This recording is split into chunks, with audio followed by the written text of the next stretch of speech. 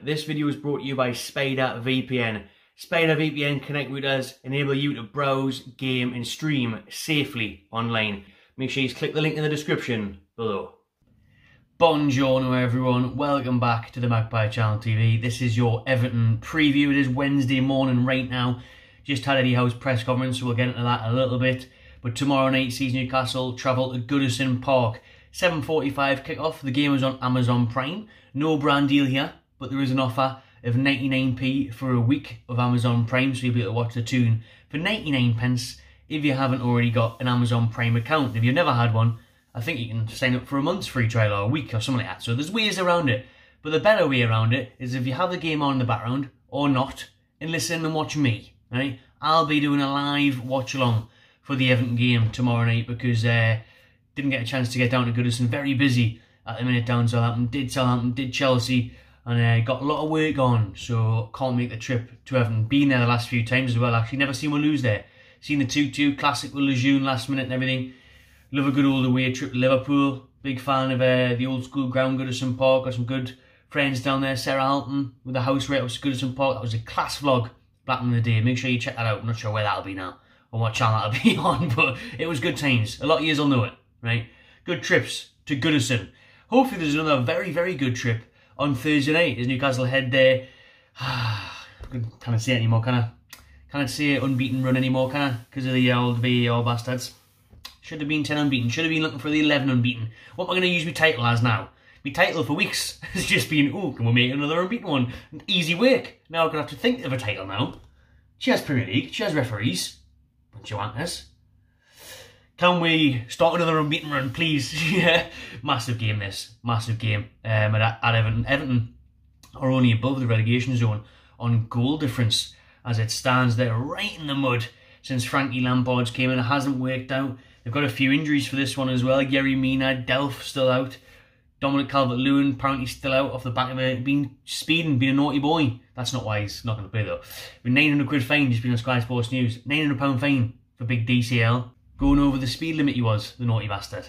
But he's still suffering with an illness. Apparently John Joe Kenny got sent off the other day. 2 yellows I think it was.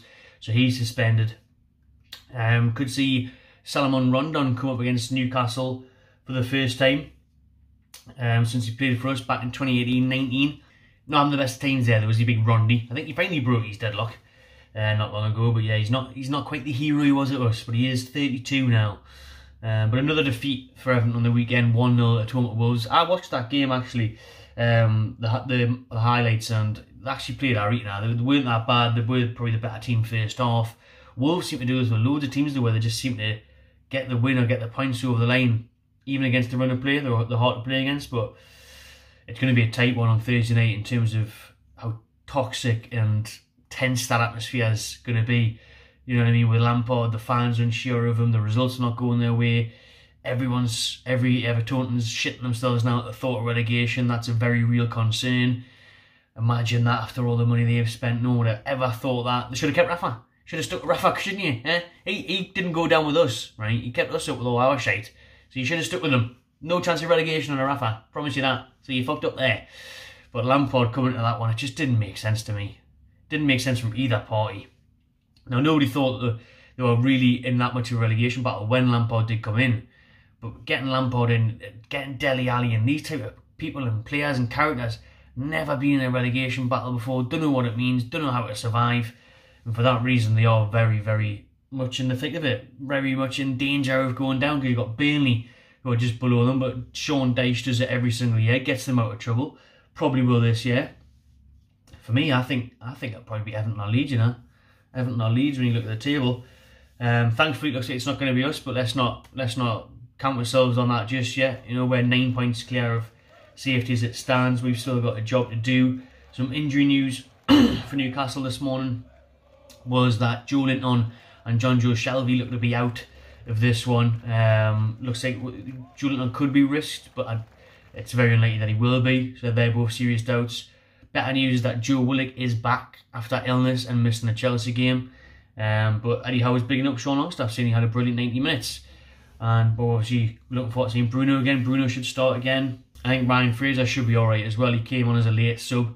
didn't make the Scotland squad, but he's had a little bit of a niggle. Maybe he might not be risked from the start either, actually, with all these games that have came up recently. So could see the same side that played against Chelsea, to be fair, and played very well. Maybe another change or two in there, to be fair. But I think Keg will be back for his lineup prediction tonight, so stay tuned to that. I'll be here tomorrow night for that live watch along, so tune into that. We'll have a crack alongside the game and hopefully cheer on the Mags for, I was going to say another win, we just got beat, but not counting it, VAR. Do you know what I mean? Hopefully for another very good performance to it and another class result. We'll just pretend Chelsea didn't happen. We'll just live off Southampton because still raging about that Chelsea result and being absolutely robbed. So that'll do for me. Got shit to do today again. Busy times for Big Renty here. So drop your comments below what you think heading into the Everton game. Subscribe to my channel TV and enjoy yourself.